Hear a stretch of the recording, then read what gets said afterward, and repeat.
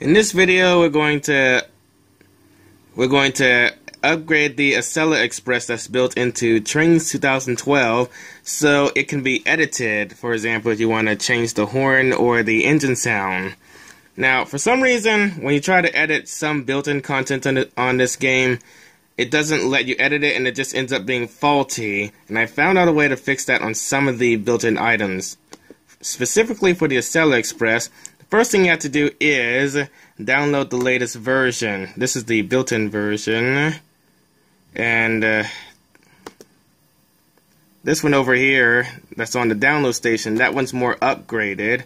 And it's actually more edit-friendly. So the first thing you have to do is download that. Oh wait. Okay, now everything is downloaded and it shows up as not faulty because it hasn't been edited yet. And the one that's built into the game now shows up as obsolete, which is what's supposed to happen. Okay, I'm going to use the front power car as a demonstration.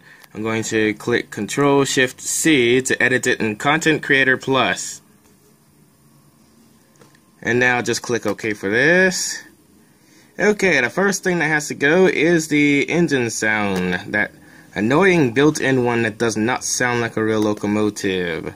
I'll replace it with my Amtrak Acela Express engine sound that I made.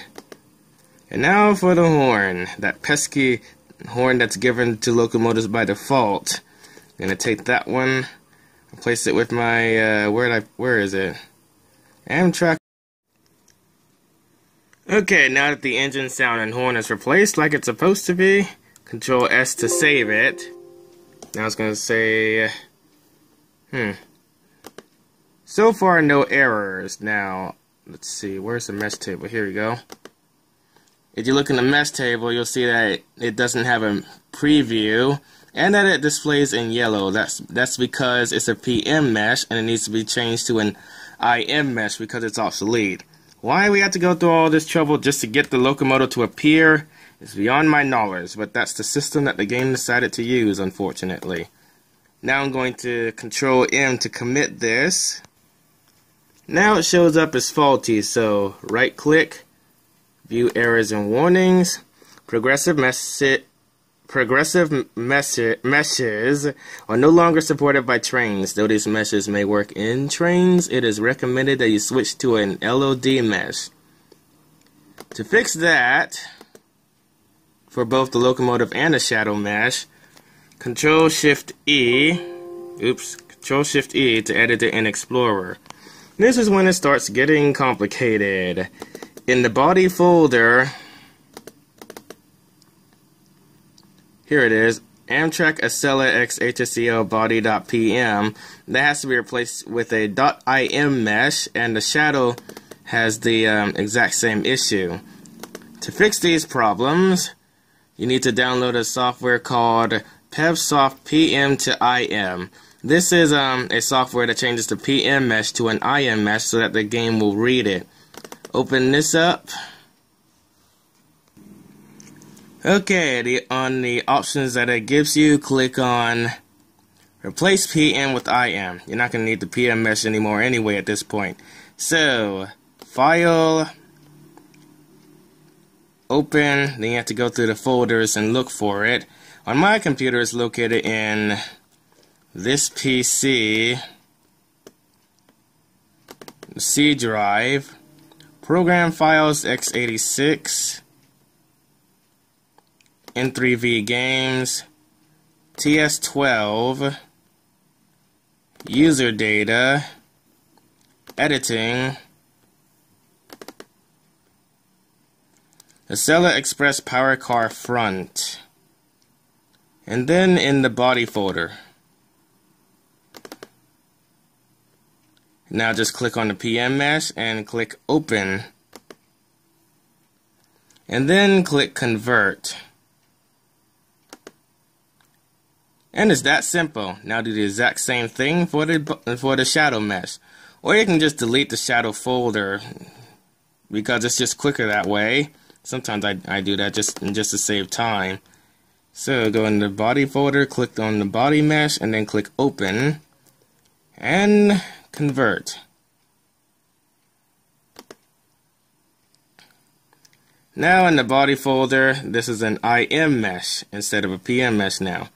Now, for some reason, sometimes the game actually loses track of these new meshes, and sometimes they get deleted by accident, and then all of a sudden the game won't appear, the locomotive won't appear because the mesh is missing.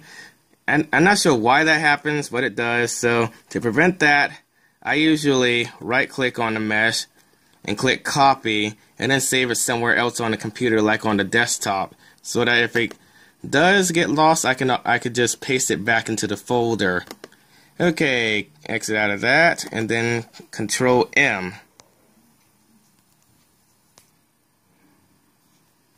Now Control Shift C to edit it in Content Creator Plus one last time. And go to the mesh table where it says default. Now it's in red because the mesh is missing.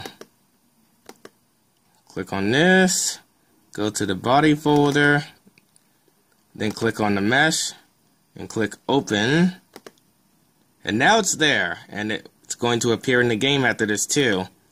And now for the shadow mesh. It's not really necessary, it's just going to have a warning if this isn't here.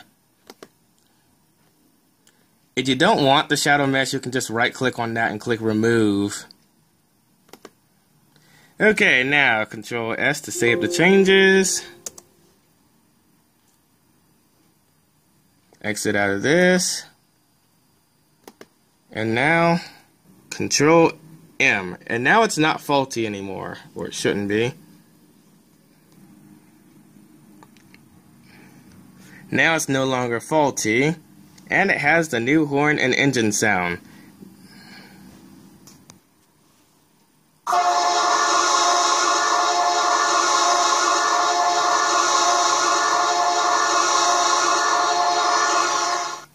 I'm also working on some new freight train horns for this game. So far, I have a CP AC 4400 CW horn.